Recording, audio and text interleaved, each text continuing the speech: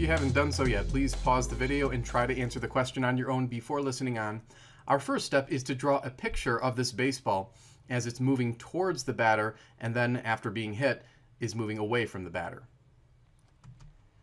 So initially in this picture we've shown the ball moving to the right, and when the question says that its speed is 40 meters per second, what we can say is that its initial velocity is positive 40 meters per second. Now we're assigning it a positive sign, of course, because the ball initially is moving to the right, but when it's hit back and moves in the opposite direction, we have to make sure that we note that its final velocity is actually negative. And the magnitude of that velocity is the speed. It's 50 meters per second. So we'll fill that into the picture. Next, we turn to the actual question, which asks us to find the magnitude of the impulse. Now, we know that impulse, which is often symbolized by the letter J, is equal to the change in momentum of the object.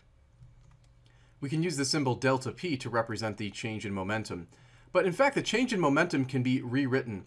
Since momentum is equal to mass times velocity, we can write the change in momentum as mass times the final velocity minus mass times the initial velocity.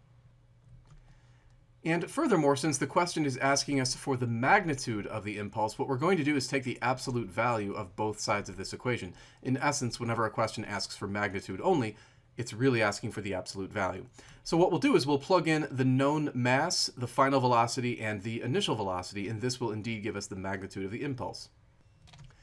And when we simplify that on our calculators, we get positive 13.5, and then the unit, because we're multiplying mass and velocity, will be kilograms multiplied by meters per second. So this would be the correct answer to part A of the question. Now on to part B, which is asking us to find the magnitude of the average force exerted by the bat on the ball if the two are in contact for 2 times 10 to the minus 3 seconds. Now we know that the average force is related to the change in momentum by the following equation. In essence, we multiply the average force by the time interval, and that gives us the change in momentum.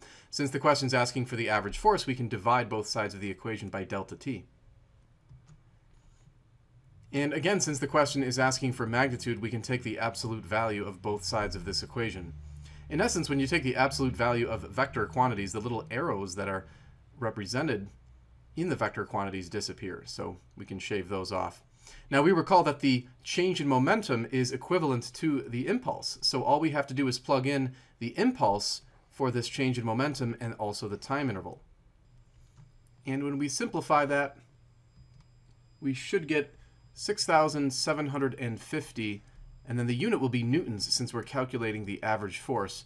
Now your homework system might want you to express that as kilonewtons, so all you have to do is take the decimal point and move it over 3 places to the left, and that's going to give you 6.75 kilonewtons. And this would be the correct answer to part B of the question.